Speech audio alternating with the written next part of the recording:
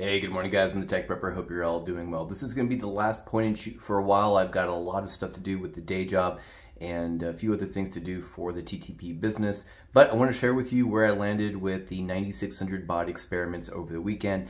First things first, no, you can't do 46 or 9600 baud on 6 meters. Apparently it's not permitted via the band plan. And also the 8900 radio that I have will actually not allow you to put it in that mode. I decided to try something a little bit different. I'm doing it on 70 centimeters, 440 megahertz, and the reason why I want to do that is I want to experiment with different bands, and I already have VHF for 1200 baud packet. Now, let's go ahead and take a look at the station. I pulled this one out of the RV just to make filming really quickly easy this morning. So again, we're using the quad bander. This is the Yaesu FT8900. It's the radio that I had on hand. I had to make one change to it, and that was adding the Digirig 9600 baud cable. You do need a special cable for this, and you do need a special radio that has the pinout. For this test, I need to consult the band plan, but I'm running low power. Right now, I just picked a frequency that doesn't seem to be used on 446.500. I'm running all of the software like Direwolf configured for 9600 baud. There's a different configuration settings there using the mini PC. People have reported that these mini PCs have a problem with the variability in 12 volts, especially when running directly off a battery. I have not been able to do those testings since it's new to me. I'm running off a regulated power supply, and it has not cut over to the power gate, which will run on battery. I do need to run those tests. If it turns out to be a problem, I'm just going to get rid of these guys. I don't mess around anymore. I don't try to tinker with it. If it fails for any reason during that use case, I actually prefer to go things like the FZM1, just because it's got the built-in screen, and I have a bunch of these units remaining, and these only ran me about 110 bucks a few years ago, and these things are a tank. In fact, the BBS now has been running for 47 days straight, running packet and then doing all the coordination between the HF port and now the 440 port.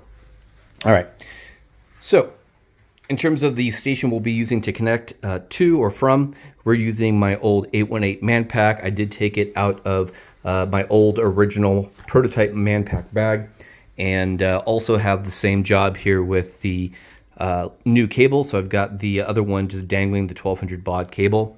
Did put this into 9600 baud packet. I left the packet data at 50, and I haven't adjusted that too much. There is some configuration tweaking I have to do. The audio levels are not quite right, but just for a speed comparison, we're going to start Paracon, which is our terminal radio program. We will connect to my TTP BBS, which is the new 9600 baud port. We'll click OK. And I found this to be noticeably faster than 1200 baud. I'm not going to be doing any nerd testing here to figure out how many milliseconds or seconds it is faster or slower, but very quick. A good example here is we'll type in, let's say, info, which will ask the system for my information. And there's about a paragraph worth of text here, and it comes back pretty quick. So range is short here, but we'll see how this works in practice.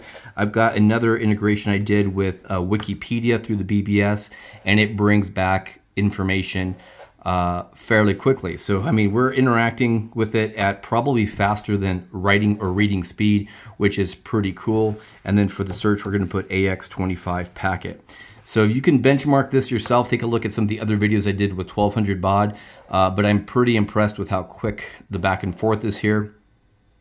And then we'll select the first article there and watch how quickly the text will come back. I can't read this fast, so I think for me this might be an interesting keeper here. So we'll do some range testing. What I also noticed when I was doing the testing initially, I thought this wasn't working. I was expecting some chirping sounds, and I don't hear that with the 9600 baud. It actually uses a different modulation technique. It uses FSK instead of AFSK like 1200 baud. Took lots of different notes here on everything that I had to do, from radio configuration to configuration for things like Direwolf with the rate. Anyways, got to jump into a meeting, guys. Have a good one. Be strong, be safe, and be prepared.